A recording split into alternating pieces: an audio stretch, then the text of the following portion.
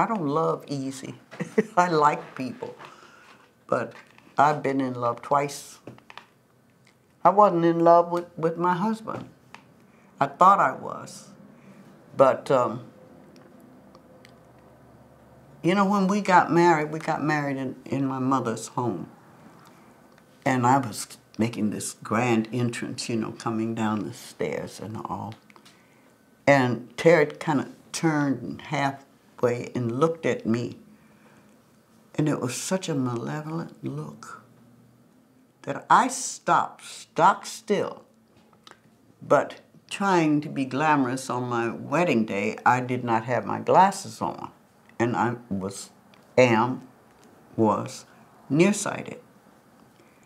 And he was at a distance, you know, and I thought, I've got to be wrong. He's not looking at me like that. But it looked as though he wanted to kill me or something, like he hated me.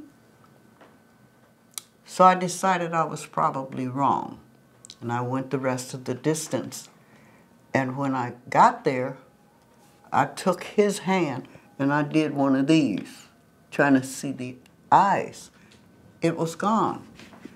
So I figured I was wrong and I married him, but I was right the first time because I was an abused wife. And it didn't last that long. People ask me, how long were you married? I say 2. And they say, 2 years? No, too long.